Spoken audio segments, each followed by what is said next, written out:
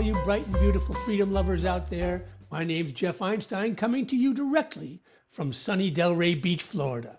And as you can likely surmise, I'm easily amused. So my wife, don't tell me this, I know this. My wife, my brother, my daughter, my cat, my wife, Barbara.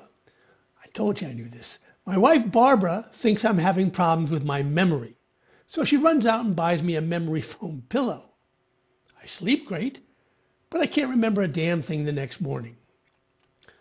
In the updated glossary of woke terms on Jeff Einstein 2.0, I define cultural appropriation as unauthorized flattery.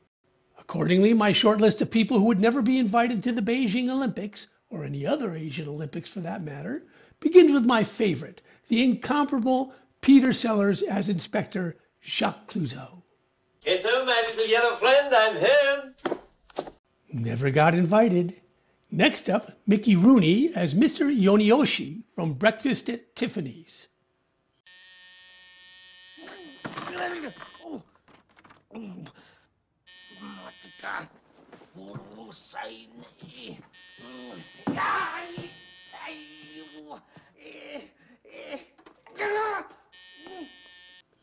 Nope, never invited. Next, check out John Belushi as Samurai Hitman on Saturday Night Live. Don Marcella, this is the button man we have hired for the job. Where are you from? Detroit! Detroit, huh? Can you believe it? No invites for John Belushi. Let's try another John, this time comedian John Pinette. So I went to this Chinese all-you-can-eat buffet, and well, the owner, he got pissed. I mean, he was rude, though. He'd come out every hour.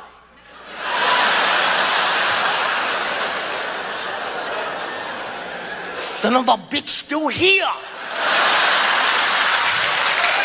Big no-no in Beijing, Mr. Pinette. How about NBA player Enes Kanter Freedom? My problem is with the Chinese Communist Party, so people need to understand that. Nope. The guys and gals who issue the invites to Beijing hate freedom.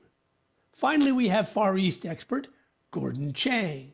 Well, the United States is a party to the Genocide Convention of 1948, which requires the United States to prevent and to punish acts of genocide. And China is committing acts of genocide as defined in the convention. Don't be waiting on that invite, Gordon. That's it from my end, good folks. Hit that subscribe button if you can find one. And be sure to share this video with 200 or 300 of your closest friends. Until next time, remember, skepticism is our first civil obligation in a free society. Thanks for watching, and God's love to you.